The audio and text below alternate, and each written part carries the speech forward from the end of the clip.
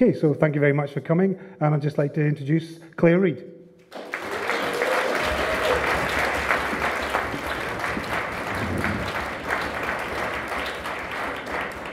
Thanks, Damon, and thank you to all of you for coming. I think it's really impressive, given that it's January and it's a political meeting, and I'd love to think you're all here specifically just to meet me, but I think it might be something to do with the fact that we have Patrick Harvey here, and I hope you're looking forward to giving both of us a grilling later, and I'm sure Patrick will be able to help out with anything that has me stumped.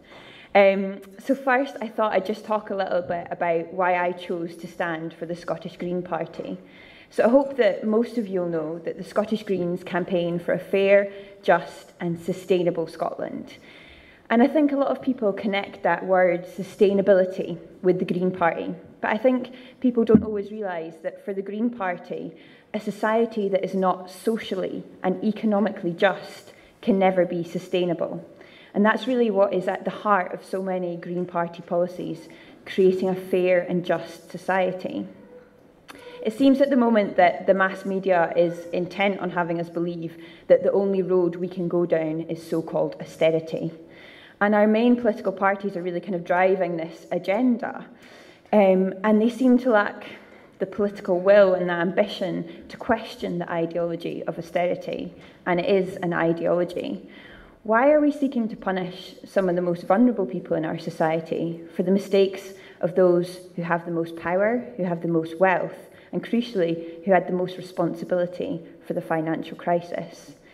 School dinner ladies and care workers and small businesses did not create the financial crisis, yet the reality is they're paying the price in higher borrowing costs, in homes and businesses lost, and in wages cut. And I think it's really unacceptable that we don't take the opportunity to question this.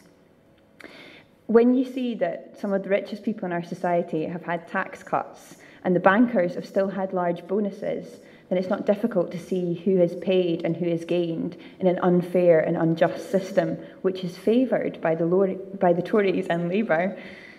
Now, while our main political parties are seeking to shore up the very economic system that has failed us time and time again, the Scottish Green Party has created a workable, comprehensive economic plan that can take us away from austerity, away from inequality, away from food banks in the 7th richest country in the world. A plan that can create that fair, just and sustainable Scotland that we want to see. Now, I'm not going to go into too much detail because I know Patrick's going to speak about that later. But I did want to mention just one key policy, which is a citizen's income. Now, that's not a policy exclusive to the Scottish Green Party because it's been favoured by some certain politicians and economists throughout the ages and from across the political spectrum. It's an unconditional, non-withdrawable payment made to each individual as a right of citizenship. It's non-means tested, so it's equal for everyone, and it's sufficient to cover an individual's most basic needs. Crucially, it is affordable, and it would end the stigma and the bureaucracy of the benefit system, which has become so complex over the years. It would create an end to that in-work poverty trap, the benefits trap, and it would allow people to be supported to study, to look for work that suits them. And it would crucially recognise the value of all the non-paid work that goes on in our society, people who care for relatives or for children. And it would also allow people to have that kind of financial safety net should they wish to create their own local business. It could help us create a really vibrant local economy, which is what we need. And that's another thing that's really important to the Scottish Green Party, which is localism and supporting small local businesses. The Scottish Green Party is currently the only party who is actually campaigning against the Transatlantic Trade and Investment Partnership, or TTIP, as you've probably heard it called. Now, this agreement would allow multinational corporations to bypass laws which protect the environment, consumer and workers' rights, and also food safety standards. It might allow multinational corporations to sue governments in private and secret courts for decisions made that harm their profits. And other parties are currently either supporting TTIP or they're undecided about it. But the Scottish Green Party is campaigning with the Green Party of England and Wales to have this agreement put to the side so that we don't need to be controlled by multinational corporations and there's some kind of fairness in the system. And we are making great progress with that. I think if anyone's been following, there was some progress made this week on the investor-to-state dispute settlement, which is the bit about suing in private courts. So it's really clear to me how much the Scottish Green Party stands out nationally. But I'd also like to talk about some of the key local issues that we're addressing in this campaign. So we're saying yes to warm homes and an end to fuel poverty. I know myself how difficult it is to afford heating at this time of year, especially if you live in a home like mine, which you can't have cavity wall insulation. And it's unacceptable that people in our community are pushed further into poverty, trying to pay for heat, which then escapes out of their house. It's like burning money, and I don't think any of us feel like we can afford to burn money at the moment. Now, the council have done a fantastic job with the Ravenscraig flats, but as a councillor, I would push to see this work replicated right across the board. 3 blocks of flats is a great start, but it's not enough by itself. And also, sound insulation is really important for people's enjoyment of their homes, particularly if you live in flats. That's what most people want, a warm and a peaceful environment. And as a councillor, I would push for both things to be considered when any work is undertaken. We're saying yes to a living wage for all. Now, nationally, the Scottish Green Party campaigned for a £10 minimum wage, which is really important because work has to be a way out of poverty. And for so many people, it's not at the moment. Now, locally, we would be focusing on encouraging all businesses in the area to pay the living wage. And at the moment in our community, there's a lot of small businesses that are choosing to pay the living wage. And there's sometimes bigger businesses which are actually paying the minimum wage. And as a councillor, I would like to be able to work with businesses in the community to try and support them to move towards paying the living wage. There's also more the council can do. It can make paying the living wage a condition of its grants and also enshrine it into their procurement policy for any external contractors. And I think that's very important. The council needs to lead the way on that. We're saying yes to a fairer alternative to council tax and an end to the cuts. I don't really know anyone in Fife at the moment who isn't very concerned about the cuts that are coming to Fife Council's budget. And I want to reiterate that the Scottish Green Party is firmly opposed to austerity. But while we're working within this system, then you need to have solutions. And the Scottish Green Party does have an alternative idea to the council tax, which would be much more fair. This would be a land value tax, and it would also replace business rates. It's a very progressive tax. It stimulates local economies. It doesn't penalise good things like business and building and work.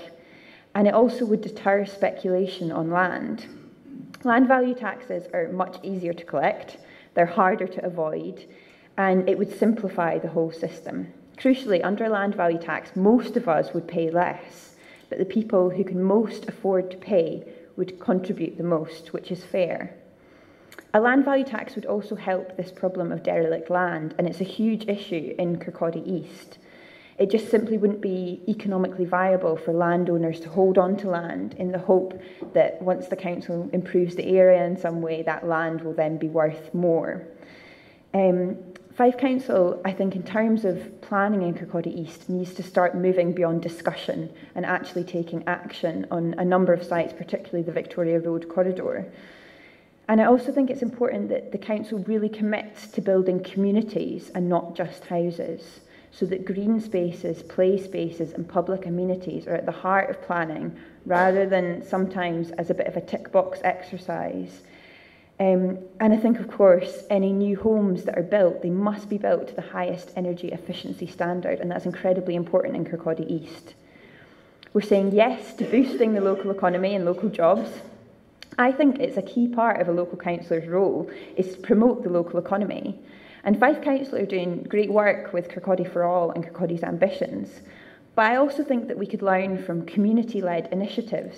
I'd really like to work with small businesses and organisations like Kirkcaldy for All to create a local shopping campaign following the brilliant example of Totally Locally in Burnt Island, which was really successful and came from the community.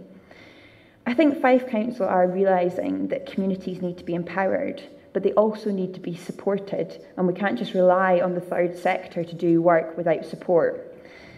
We're saying yes to better rent rights for private tenants.